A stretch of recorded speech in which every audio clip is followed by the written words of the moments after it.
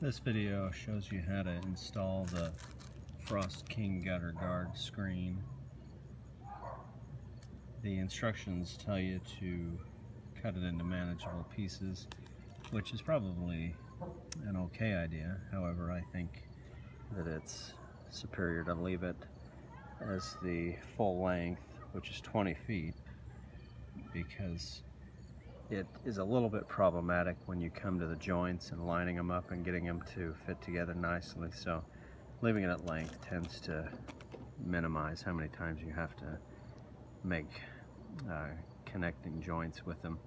So what you do is you first take it and you kind of squeeze it into a domed shape, going upwards, and place it into the gutter, kind of push it down and to rest in.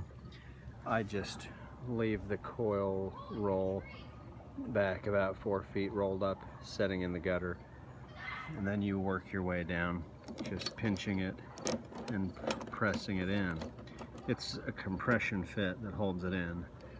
I've done other areas of the house gutter with these several weeks ago, and they have held in place very nicely. I was worried they would blow out because they're just using this compression fit to get in. However, after one really big storm, they've held in there, and they do a fantastic job, as I reviewed in another video. You work your way down. When you get to the nails, the gutter nails, you simply tuck it in. I'll show you up here at the beginning.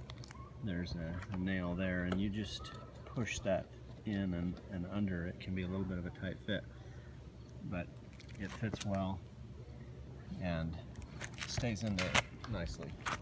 So you just continue to work your way down until you get to the end of your roll. If when you're installing it you get a ripple or a bubble like this over one of the rain gutter nails and you can't push it in and make it flush, then you can just take a pair of simple scissors and cut just a V out of it. Instructions tell you to do this, but I think it's better if you can to tuck it under without cutting, if you can get a nice flat fit, because it kind of holds it in place better. But if it's not, just cut a V into it above the nail and then it lays down smoothly.